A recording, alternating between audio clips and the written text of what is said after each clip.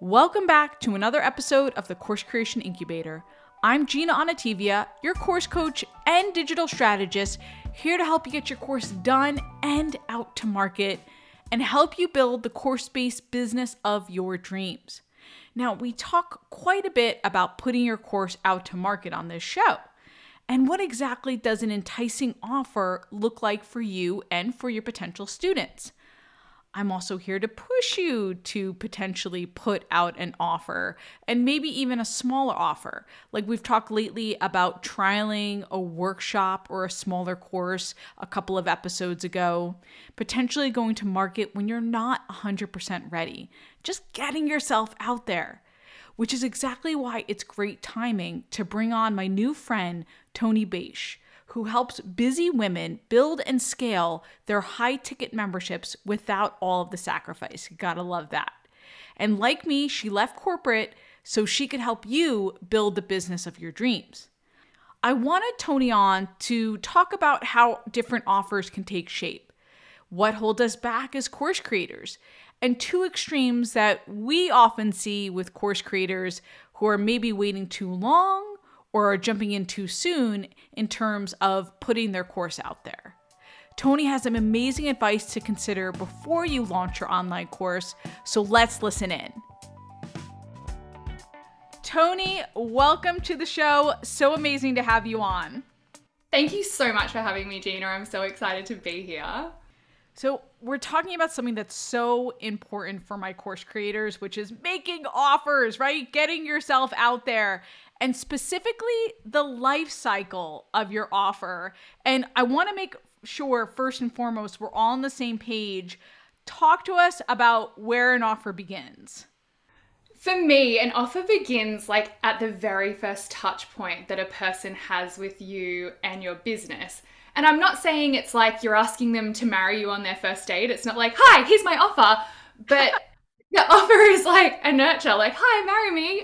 But it's not like that. But it's a nurturing process. And part of the offer, part of what they're buying is you and your knowledge and your expertise and your talents and your personality. So you've got to be thinking about it. Like at that very first point, how am I going to make them want my offer at the point where I say, hey, want my offer? Do you feel like we wait too long to make offers, or we just jump out there? Like, what are you finding? I find that there seems to be those two extremes where people like they do the whole like, it's like they swiped right on Tinder and they were like, marry me, or they're like, let's date for 10 years before we ever ask to get wait. Yeah. Yes. And I feel like there's those two extremes.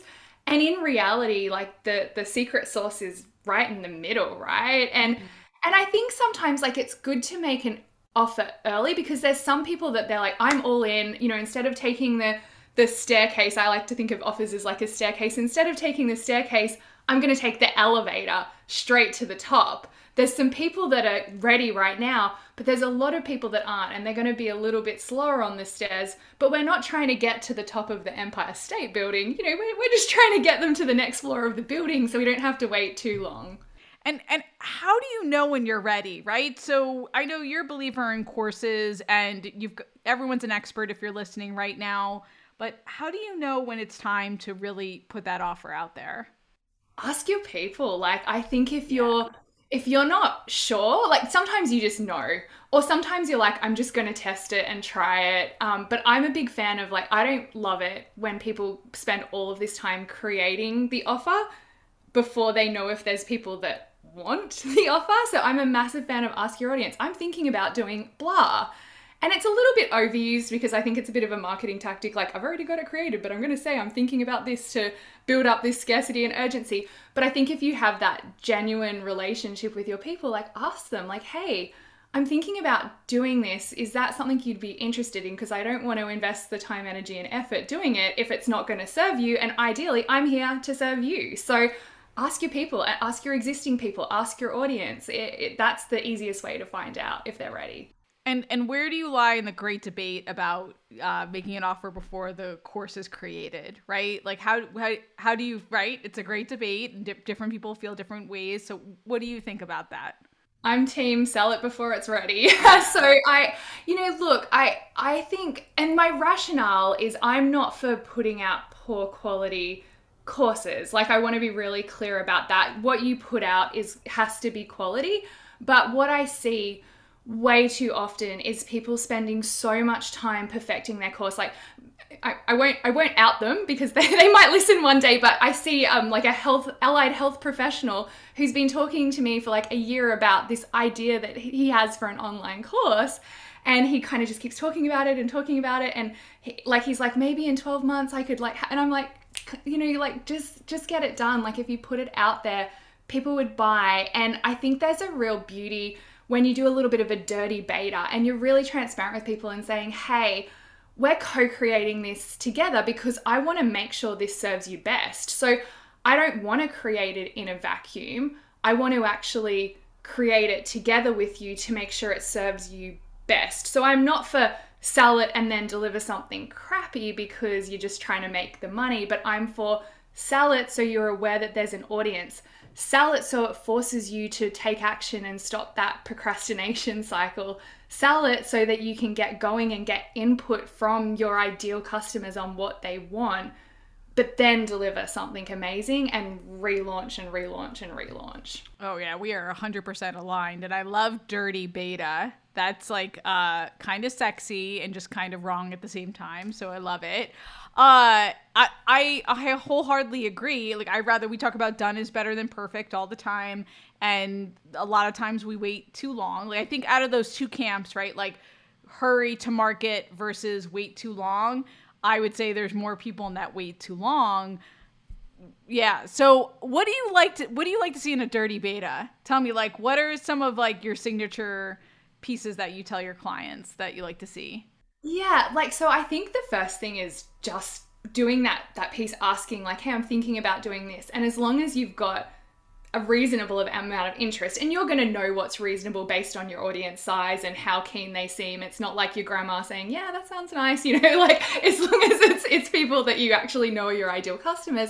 And then I think jump in and just like literally from that point say, okay, I'm going to do it. I'm going to do a dirty beta. I'm looking for, you could either put a number of people, or you could say like, I'm looking for a small group of people to work really intimately with me to co-create what I know is going to be an amazing course in blah, whatever your talent and expertise lies in. And, you're going to get to co-create it, but you're going to get a lot of extra attention from me along the way because we're in this together and it's going to be awesome. And you get access to the ongoing versions and all of that good stuff. And then you just literally bring them in and you have a bit of a wireframe of a framework, but then you work with them on, I always do. And there's a lot of schools of thought about this, but when I do a dirty beta, I always offer one-on-ones as part of that process, because what I do in the one-on-ones, they're like, yes, I get a one-on-one with Toni. How awesome is that? She never offers one-on-ones. But what I get from them is, tell me all about your fears, your frustrations, your challenges. Tell me all about your dreams, your aspirations. Tell me like, what would amazing look like? What would and I get all of that out of it, which straight away gives me that. So if you do that with a small tight group, you might be like, oh, one-on-ones, but I'm trying to create a course and leverage my time. Yes, but that's where you can get the real meaty juices from these people. And they feel so special. They are special, but they feel so special because they got you for that one-on-one time. And then you can really create it to serve them. So that's what I love doing. And then you do it and it's dirty, but then from there, you just go and zhuzh it up and you've got your course. And the hardest launch is always your first launch. After that, it's like easy. You've got the confidence. You've done it once. You got to do the marketing, and lots of people hate that side of it. But the hardest part is getting started and getting it created, and not just created and gathering digital dust in your in your computer, but created and out there with changing people's lives with it. Okay, I love what you're saying here about that you always offer a one-to-one when you're betaing it. I was just talking to a client today about a founder's launch that they're planning, and they're talking about doing these group calls and leading them through the program for the first time. They'll never do it this way again. Yes, right? So they'll offer, again. Yeah, it's their version of one-to-one, right? Yes. And they'll lead them through it. They'll get all the feedback that you've talked about. They get so much validation. They get the price validation. They get the content, the course validation. and think about, so whatever that looks like for you. If it's not a one-to-one, maybe it's the coaching calls, maybe it's the group coaching calls, maybe it's office hours or some kind of access to you. And I've even seen it where it's really simple, like when each module drops, kind of at the end of each module, there's like a 2-question survey, like, hey, what was the best thing and what didn't you like? You know, so there's so many ways you can do it, but the goal is you need to really learn who your ideal people are and what they really want out of this course and what they're responding to well. Like, what are they like, give me more of this, and what are they like, yeah, you know, fast forward through that section, you know. So that's really helpful. And sometimes live launching also works well, because when you're delivering it live the first time and you're kind of, you know, giving the content live, it's not how you want to do it forever, because the whole idea of having a course is leveraging your time, but you can see that feedback and have the interaction in the chats where people are either having aha moments, so you're like, I've got to double down on this, or they're lost and you're like, oh, I have to explain that better. I have to think of a better metaphor or a model or a different way to explain that. Okay, I love that. So shifting gears a little bit, all the time I get folks saying I don't have time to create a course, right? I know that's one of the biggest objections that comes up. The steps, the time, the layers. Do you have tips? I know you do, actually. So share some of them, how to ease the transition from going one-on-one to then building a course. Yeah, look, I think, you know, prior to my life in kind of doing, you know, online business and marketing, I did life coaching, and a big part of what I taught was around time management.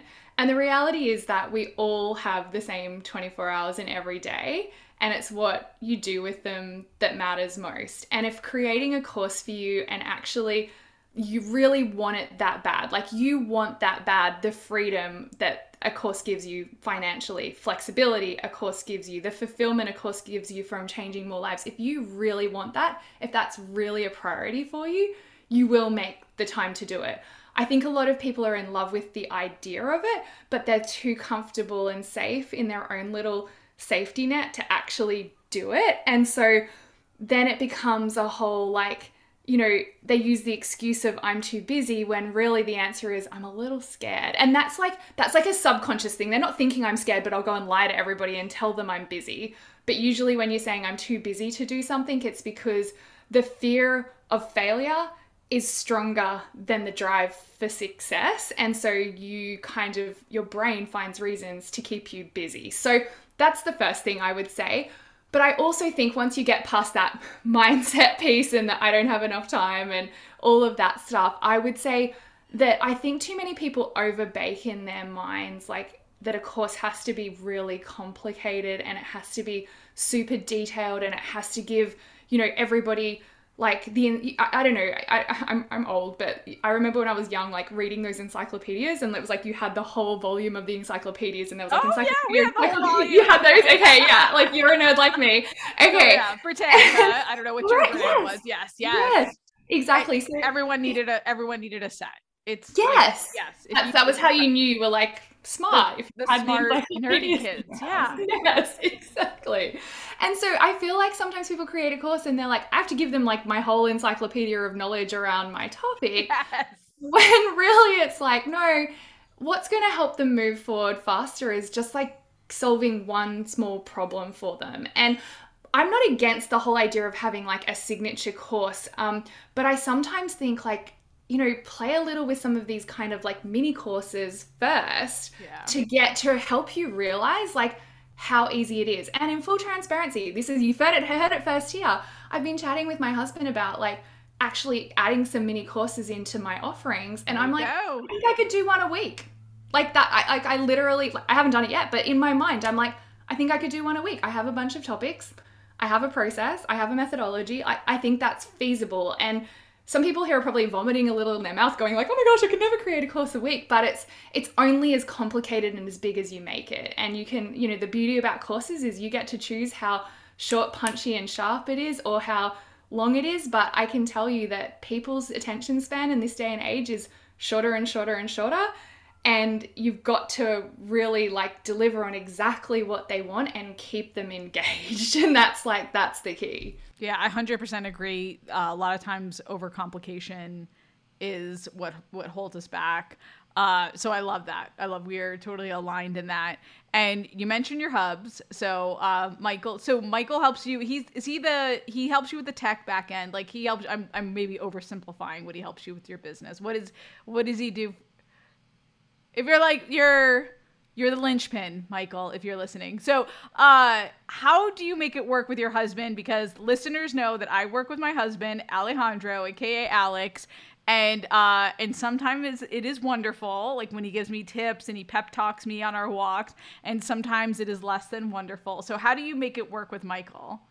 Yeah, like honestly, I feel like it's hard because there's not that many comparators. Like there's not many of us that are working with our spouses. Yeah. And so, but I feel like we're pretty lucky. I feel like it works really well most of the time. Like Michael's really good on the back end stuff. And also in our like inner circle, he jumps in the coaching as well. And he won't say much. Like I'll do 80% of the coaching and he'll do 20%. But when he does, it's like mic drop moment. Like he's much more deliberative and just nails it. But I think for me, it's like the little things. Like I have a really good memory. He has a terrible memory. So I'll be like, hey, do all these things. And then he'll do like a 10th of them and I'll be so mad that he only did a 10th of them. So I think it's just like you've got to have some boundaries around like work and relationship because if you're mad about like something he forgot to do in the business, you don't want to then have like a crappy day at the beach because you're like mad about him forgetting to like send a calendar reminder or something like that. So it's a fine line, right? That separation and when you're talking business and we work on that too. We work on that a lot. So, and then we try when Tristan, our 8-year-old, is home, like, okay, business is done for the day, for the two of us, right? Like I can like sneak off into my office, but we do try to make it family focused. But yeah, I know it's tough sometimes. It is. But honestly, I feel really blessed because, before when we were working in corporate, like I'd be traveling, but he couldn't come with me because he was working, like, and now we can literally have that freedom and flexibility together. So I think the positives like a million times outweigh the negatives, but it's not for everyone. I think it depends on like how you get along and your relationship first. Like if your relationship's like not awesome, probably don't like jump in and add business into the mix because that might be the end of it. Yeah, if your relationship's not solid, please don't add the business to the mix. But it is nice because I know some entrepreneurs are lonely, right? Or when you're first starting out and trying to put your course together, it can be a very lonely endeavor. So I try to have a little perspective sometimes. For sure. And I think like, look, I am so empathetic to those people that don't have someone else in it with them. And I think also, I not so much my clients, but certainly I hear of other people where their spouses are kind of actively not supportive, and that breaks my heart and think like just how hard it must be for them. But I think entrepreneurship's like a little bit lonely even when you've got your spouse. Like I'm sure you can relate. I'm like, even this morning I was like, you don't know how hard it is. I have to be the face. I have to do everything, like, because he is way more behind the scenes. So there's so much stuff that I can't delegate to him or anyone else on my team for that matter. Because like, I can't be like, hey, I don't feel like putting makeup on to do a reel today. Can you do it for me? Like, 100%. Today, our sitter couldn't make it. So it's summer and no camp this week. Sitter couldn't make it. So we said, okay, let's go to a friend's house and we'll go to the pool. And I'm on Zoom because I have client calls and student calls, and I had to put makeup on, and I literally, you'll laugh at this, but I had such a chaotic week that last night I had to take a client call in my pajamas with fake tan freshly on me, like I was like brown and wet. Yes. Because I had to get that done for an event and I couldn't fit it in any other time. I'm like, you don't had get to do it. It's so hard being a woman and being the so hard. Like, I know. It's so hard. Men, if you're listening, there's a lot of women who listen, but if you're listening, just know we love you, but seriously, we take the brunt. Toni, I did want to touch upon, like, we're making course offers on this podcast. Before I let you go, talk to me about, when do you know when you're the right time to do maybe a membership or build a mastermind? Like, when do you know when you're ready for that next other offer or bigger offer? Yeah, look, I'm a big believer in focus. And I think sometimes when you have split focus in your business and you're trying to do all the things, you do none of the things particularly well. So I feel like, I'm like, you've got to have like one ideal customer, one like traffic source, one launch lever, one offer, like for at least 1 year. But if it's not working, if you've done it for a year and you're like, I can't get this off the ground, don't switch, like, figure it out. But if you've done it for a year, if you've done it for a year and it's going really well, then maybe consider adding something else on. Because I just think I would rather people do something really well than like kind of flit around and then, they haven't even got the funnel sorted for their course, and then all of a sudden having to create another funnel for their membership and then worry about retention. And then, it's a lot to juggle. So the only exception to the rule I would put is if you're a really established business person, like you kind of got your stuff together, you could launch a course. And at the end, because what's great about memberships versus courses, and I love them both, but what's great about memberships versus courses you sell to people once and then it ends and then they don't keep giving you money. Yeah. But memberships, like they give you money month after month after month. So I quite often like the model of the whole dirty beta launch, but you finish your course and just as your course is ending, you hold a celebration call to celebrate everything that they've achieved and said, hey, I'm thinking about like creating a membership where I could help support you with the ongoing implementation of everything you've learned in this course. Is that something you'd be interested in? Because if it is, then like I would be willing to have some of you come across and do my dirty beta membership. And then that's how you can kind of easily get your membership started because you've already got a captive audience. And of course, when everyone finishes a course, they're like, but now I've got to implement it. Now I've got to do this. I've got to do that. Right, so that can be a really great way. But I feel like you've got to feel really good about your course and that you've got that nailed, and you've got to be ready to kind of do more because that will create more work on the back end. So does that make sense? Yeah, I love that. You're going back to what we talked about at the beginning of the episode where you're asking them what they want and saying like, and it's ongoing. You're right. Like, hey, I love the idea of just having like a payment every month too. Who doesn't love that? Like, who doesn't love the subscription idea, right?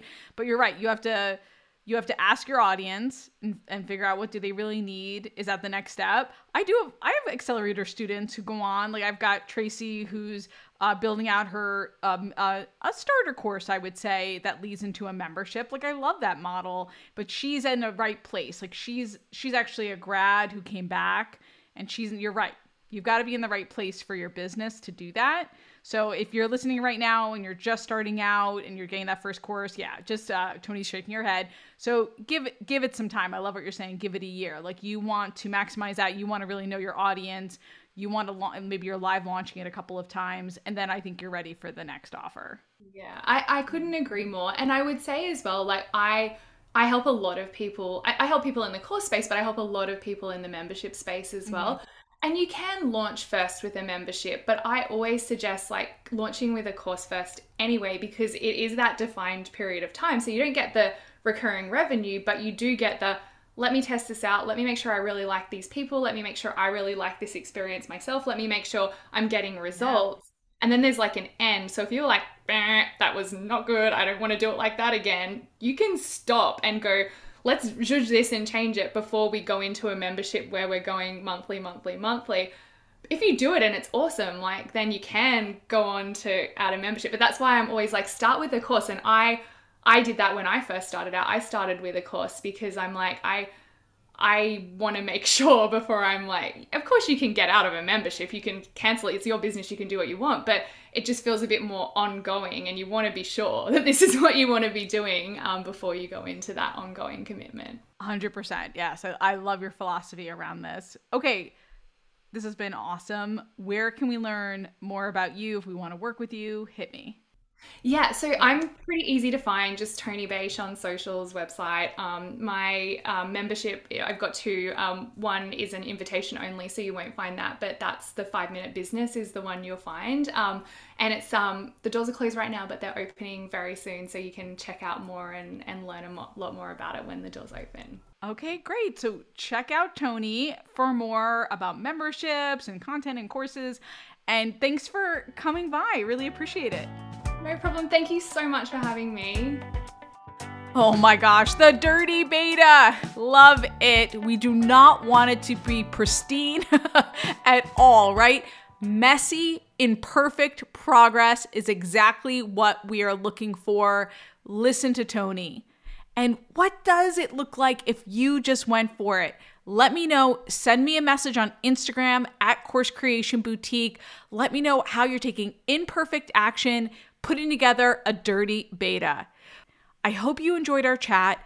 Please join me for next week when I'm going to have a special workshop. It's a 2-parter where I'm going to be talking about low-risk ways to really get your course out there. I've been listening to you guys saying it's scary. There's a lot of fear in putting you and your course out there. So let's talk about a few low-risk ways to go for it. We'll talk about that next week. Make sure you subscribe so you don't miss that episode. And if you are seeing impact, if you are taking action with this podcast, I want to know about it. Please leave me a review. Until next week, go create, be you and be brilliant, and get it done.